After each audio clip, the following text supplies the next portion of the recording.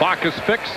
Fourth quarter set to begin in Boston as the Nets have pummeled the Boston Celtics. Paul Pierce struggling. He's been complaining to officials, and he just heard it pretty good from his teammate Antoine Walker in the huddle the last time. Walker let the team have it and also let Pierce have it. Told him to stop whining, stop worrying about officials and no calls. And he said to the team, hey, the Nets are laughing at us right now. I think that was the gist of the message. They're disrespecting us right now. We can't back down. We got to play. It doesn't matter whether we win this game or not. We got to go back at the Nets right now. Jefferson, the latest to guard Pierce. Nice quick move. Of course, Pierce is a big-time fourth-quarter player, but if the Celtics put themselves in too big a hole to make it matter. Tony Batiste was limping as he ran up the floor, and they forced a turnover. Not too big a hole if the Nets turn the ball over. Walker against Van Horn, goes right at him left-handed. And just like that, it's cut to 17. This is the closest they've been in the second half. This is what I thought I'd see in the beginning of the third quarter, Mike. But they still have a long uphill climb. Have an entire quarter to do it. Jefferson, nice reverse move, doesn't finish, and Pierce the rebound. And a foul called on Richard Jefferson. Not a smart play, and Jefferson has picked up his fifth.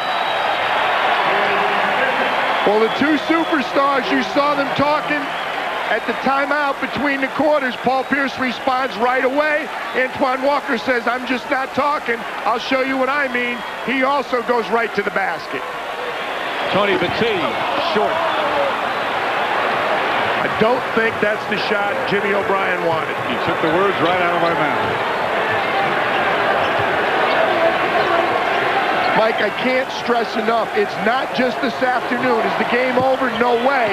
But it's more important for the Celtics in this series to step up and respond right now. Pierce draws the foul and one. Somehow held on. And he's got a chance for the three-point play. The Celtics have cut it to 15. Paul Pierce again puts the ball on the floor. That's a careless foul right there. If you're not going to foul him hard, let him shoot a layup. Don't give him 3 points.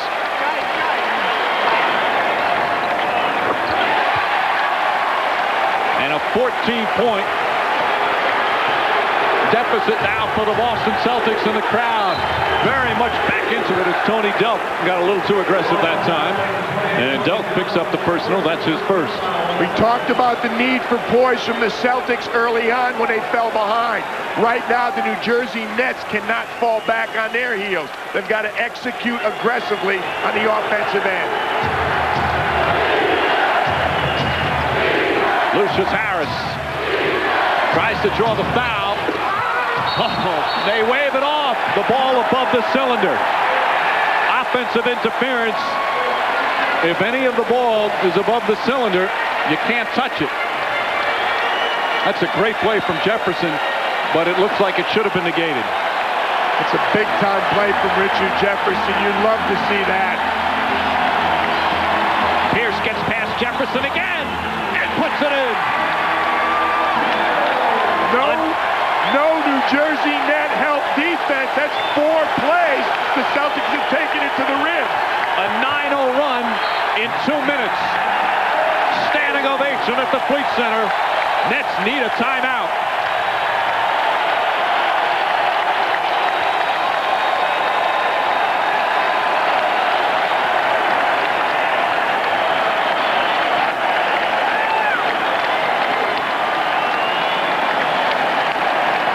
Paul Pierce puts the ball on the floor, but it's less what they're doing on the floor. It's what went on between the quarters.